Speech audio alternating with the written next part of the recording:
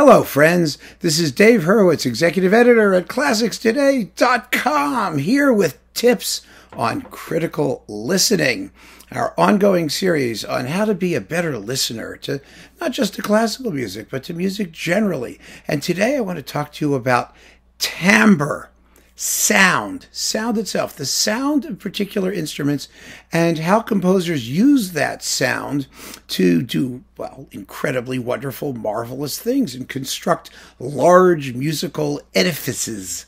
And this really applies particularly to orchestral music, but to a certain degree to all music, of course, because composers are always sensitive to the sound of the instruments that they use. Also the sound of voices and, sound generally. That's what they're working with. They're working with sound. But quite often in our peregrinations through the universe of classical music, that is completely forgotten. It's forgotten in normal parlance, in our normal discussions about music, and it's forgotten in the academic discussions about music that determine so much of what we hear and what we're supposed to think is important. And there's a reason for that.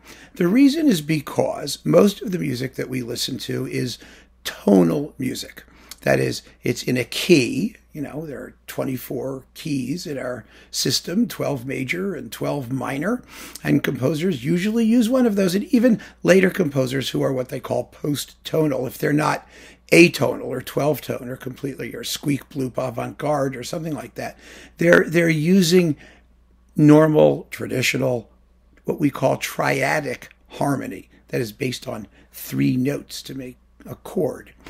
And so that system has been extensively analyzed. I mean, analyzed to death. And when you study music theory, one of the things you have to study is, of course, harmony and that system.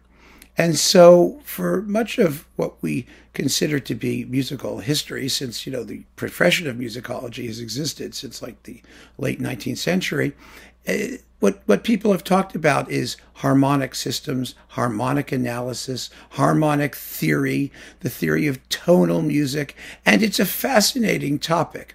It's a somewhat abstruse topic, and of course the people who know it are very happy to let the world know that they know it and think that that's the most important thing. But of course it is. It's extremely important. No question about it. It's the whole foundation of musical composition.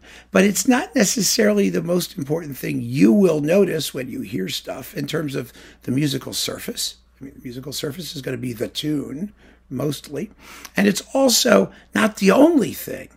There are other equally important aspects of music, of which timbre, sound, just plain old ordinary sound, is probably even more fundamental than the harmonic basis of the music. At some level, it may not be more fundamental to the large scale former structural organizational thing, but it's important.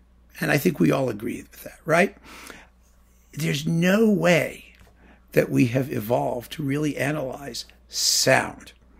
That's one of the reasons it gets ignored in a lot of the more popular literature on this stuff. It's much easier to say, oh, well, then we hear a theme in C sharp minor, which modulates to the dominant something. And, well, no. You could say just as easily, then we hear the reedy timbre of the oboes. Anyway, you see what I'm getting at? But what I want to talk about isn't just sound for its own sake. The symphony orchestra, I think, is probably the most glorious invention in the history of humanity. This amazing ensemble with all of these colors and timbres available to composers, and the way they use them, it's just marvelous. But I'm talking about using sound the way these other people talk about harmony. That is for structural purposes, as part of a larger musical composition that includes melody and harmony and rhythm and all of those other things. What does just plain old sound contribute, and how sound came to contribute more than it used to? It's really an amazing topic, a fascinating topic, and this has come to me during my experience playing in orchestras as a percussionist. because percussion instruments, most of them, are unpitched, at least the traditional ones, cymbals, bass drums, snare drums, triangles. They don't make definite notes. They just make noise.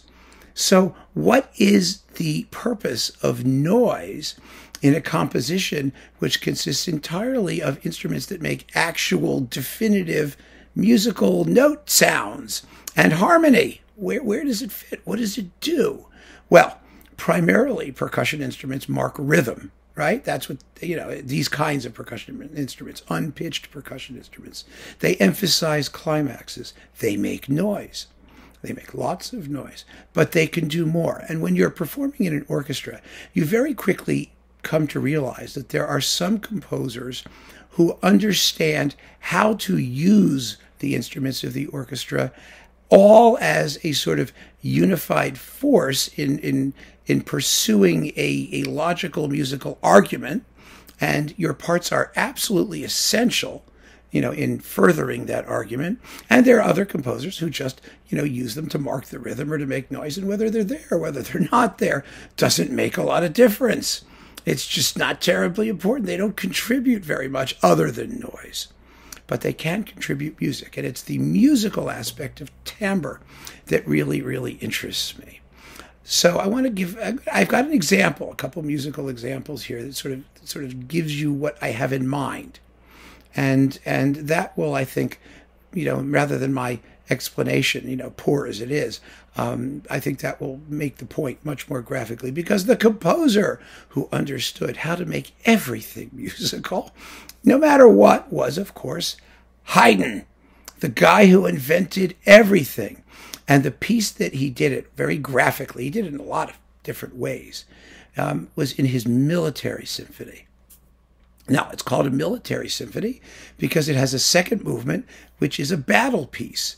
It's an actual musical depiction of the sounds of battle in those days. Now, the sounds of battle in those days are not the sounds of battle in our day.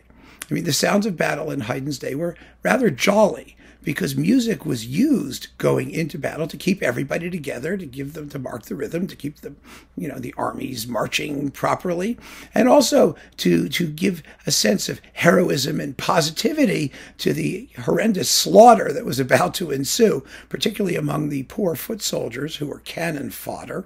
And so instruments such as trumpets and timpani were military instruments. When Haydn used them in a symphony, he had to requisition them from the barracks, from the military. They were carried on horseback. They were, smaller than today's orchestral instruments, the timpani were, and they were actually used in battle.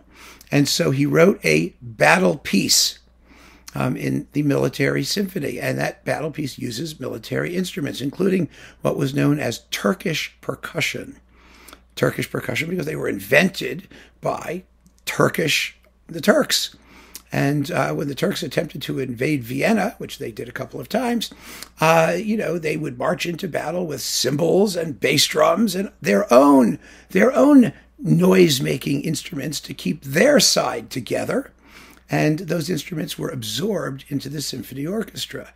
They were often used in exotic operas about, Mozart's abduction from the Seraglio, for example, where you would use Turkish instruments because that would set the scene. The music would be 100% Western, classical, normal, traditional, for the most part anyway. Nothing exotic about it at all, except those percussion instruments, which gave the music a definite locale. And, for that reason, percussion instruments, strange instruments, were banished from the symphony orchestra for many, many, many years. I mean, a long time, really a long time. Certain instruments had extra musical associations, which would be considered absurd in the higher, more artistic, aesthetic, cultured, stylized, elevated expression of pure emotion, which is what people started to think that this stuff was all about. It was never really about that. But, it was in some composers, were kind of the snotty types. But, there was always other stuff involved, right? There always was. But the theory, the aesthetic theory, was that your music could be more pure and more authentically expressive of just emotion if you banished any thoughts of extra musical objects, including seraglios and armies and things like that. Well, Haydn didn't really care about that. Haydn wanted to make music that was fun and listenable and enjoyable, but also, which also had unity of conception and these higher developmental and formal goals. And he had his cake and ate it too in the Military Symphony, because in the Military Symphony we have battle music, and I have it right here. It's here on Naxos as part of their complete Haydn Symphony cycle. Let's listen to just the battle with the cymbals and bass drum and triangle thumping along, doing the battle business. Here it is.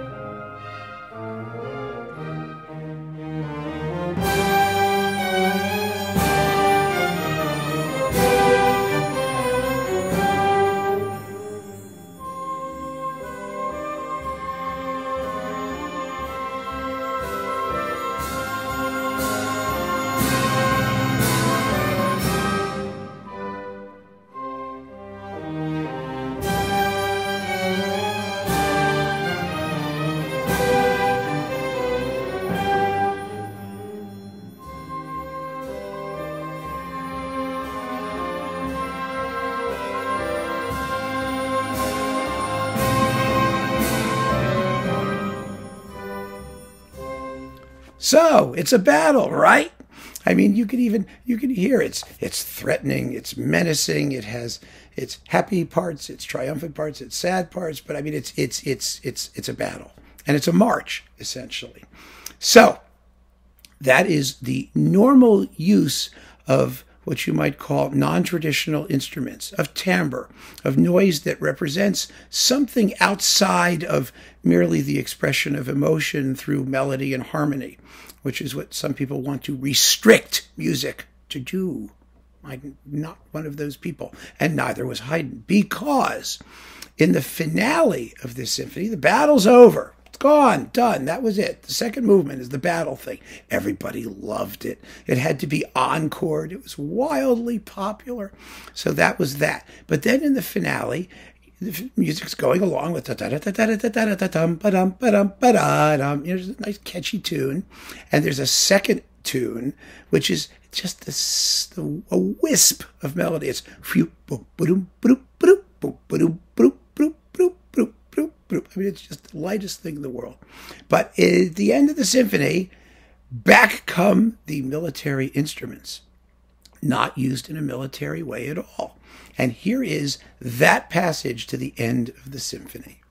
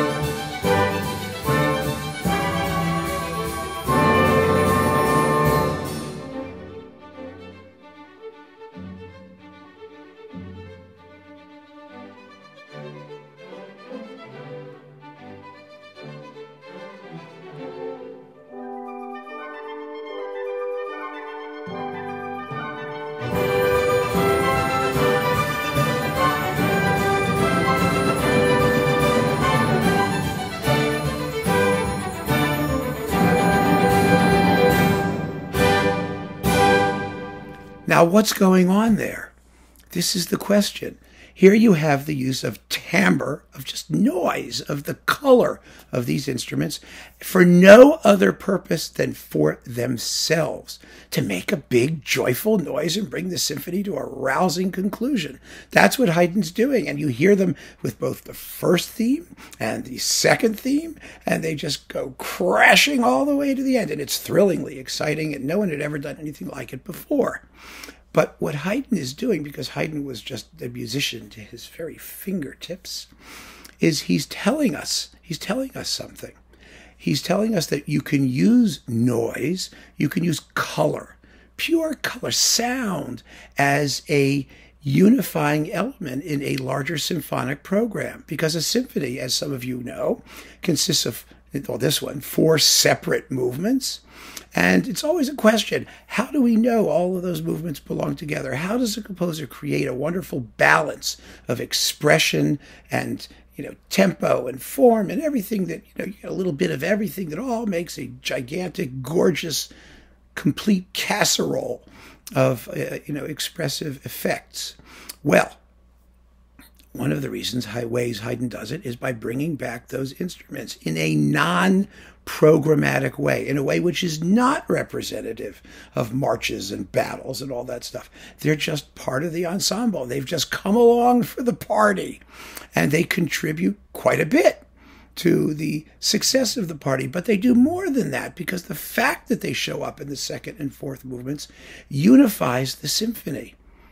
This is the military symphony. This is the one that has those instruments. And because they come back at the end for the giant brouhaha, the movements of that symphony are more firmly bound together and linked as unique entities that could only come from this particular work.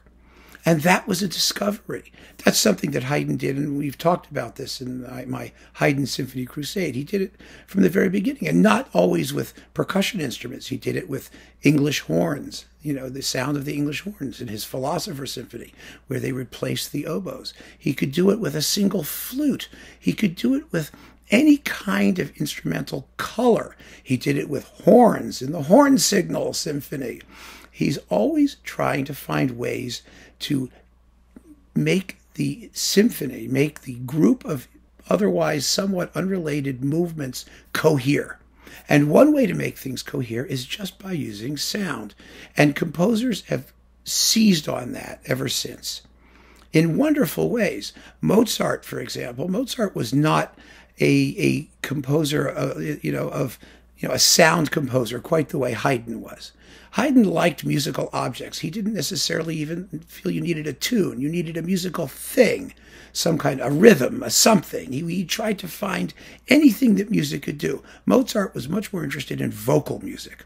Mozart wrote long, gorgeous melodies. That's why he's so famous. That's why he's often considered greater than Haydn, because we relate to melodies more than we relate to musical objects. That's a little abstract. Mozart was singing, always singing, and singing fabulously well.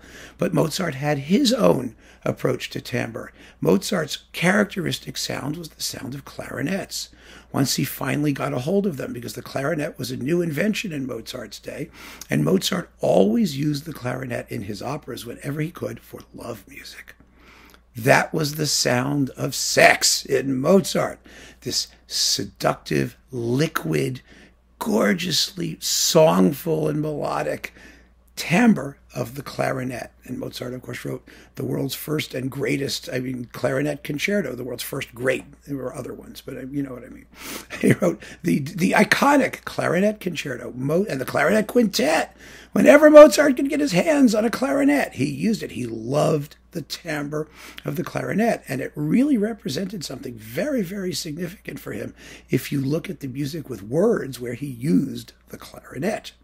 So Mozart had his view. And in later composers, you find that, that they will also seize on particular colors and use those colors for an entire large work that gives it its unique character. One of the composers who I think was particularly adept at that was Carl Nielsen, the Danish symphonist. His third symphony, the Sinfonia Espansiva, is entirely based on the tone of the oboe. All of the main thematic material that the woodwinds play is given to the oboe. I mean, there are three clarinets in the symphony, or two or three, I don't know, a bunch of them. They don't do anything. It's kind of amazing. But then, in his next two symphonies, it's the clarinet that dominates. And one of the things you'll find when you pay attention to timbre, as I'm describing now, is that the timbral kings are the woodwind section. Because you've got a fairly large section of instruments. I mean, you've got flutes, oboes, bassoons, and clarinets, normally, and French horns, which can function as either brass or as woodwind instruments. They work with both. And so you can color a work by emphasizing something within that family, because they all have distinctive colors, distinctive timbres. And it's the handling of the woodwind section that determines great orchestration. I've said this many times. Colorful orchestration, because they all have distinct sounds. The strings are a unified body. They all sound like strings. And granted, an oboe, a violin doesn't sound like a cello, which doesn't quite sound like a viola, but they're all recognizably similar and from the same family. But clarinets and oboes and flutes, they do not all sound the same. They're played differently. They make sound differently. Yes, they're all like, pipes with wind going through them, but the way that they produce sound is quite different, and the noise is quite different. And not only do you have the basic groups, but you have their extended cousins, because you have piccolos that go with the flutes. You have oboes. You could have English horns. You could have heckelphones. You could have clarinets and bass clarinets and piccolo clarinets. You could have bassoons and contrabassoons. I mean, there's just whole families of them that you can use to color your orchestration. And that's what great composers do. And that brings us back to percussion.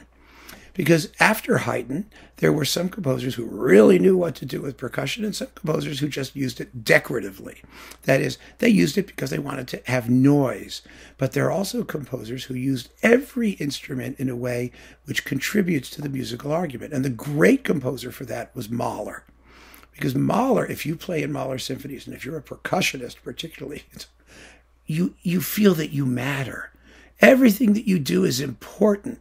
And you can't imagine the music without those sounds. One of the classic cases, and some of you probably know, this is in Mahler's Fourth Symphony. The very opening of the symphony is a motive, grace notes, yam, yam, yam, yam, yam, yam, yam, yam, in the flutes, marked by sleigh bells. Jingle, jingle, jingle, jingle, jingle, jingle, jingle. That sound colors the entire symphony, even when they're not playing. Why? Because Mahler uses them extensively in the first movement, and then that motive comes back in the finale. Not quite the same. It's loud, and it's more ferocious. It's yap, yap, yap, yap, yap, yap, yap, yap, but it's the same motive that opened the symphony, and it's colored by sleigh bells. The sound of those sleigh bells is what defines that symphony. And we hear it whenever Mahler uses percussion instruments generally, they are so integrated into the musical argument. The timpani gets solos, as they do in Haydn, and Beethoven too, by the way. And his use of the larger percussion section is unbelievably characteristic. And so, you will notice as you listen critically, as a critical listener, that there are composers for whom the use of instruments is part of the musical argument. And there are some composers for whom the use of instruments is just a way to create color and, make the music pretty. but they're not really doing anything that has a goal-directed or musically logical purpose. And that's Richard Strauss. He's one of those, for example. Fabulous orchestration, absolutely amazing orchestration. He uses tons and tons and tons of instruments, but normally speaking, they're there for color. And that's legitimate. That's perfectly fine. They're not there to carry an argument along the way that they are with Mahler and his symphonies. This is a distinction that is really very, very common in our musical tradition. The way composers handle sound, timbre. They can do it with extreme virtuosity, but they can also do it with virtuosity and musical logic. And it's a subtle distinction, granted, but it's something I want you to think about when you listen, because the great composers are always aware of these things. They really are. And there's more to music, and I say this all the time, than just the tune. A lot more to music. And some of the most wonderful things in music are not the tune. They are the way composers handle material. And the fabric of music can be all kinds of different things. Things which are absolutely unique to music and to no other art or medium. And timbre is one of those things. It's one of those things that music has. It's like color in painting. Music has it. Nothing else has it. And how a composer uses it is one of those things that's going to determine the pleasure you get out of a piece of music and how quickly you understand what it's doing and how it impresses you.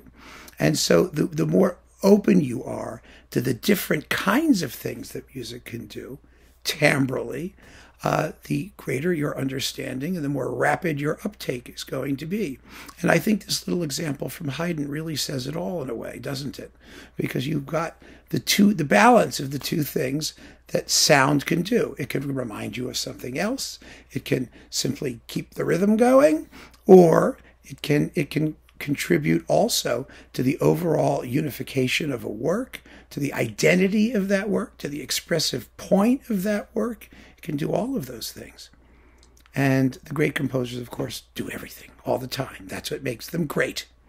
So keep on listening, friends. I hope this little tip on critical listening has given you a bit of food for thought, sound for thought. Take care.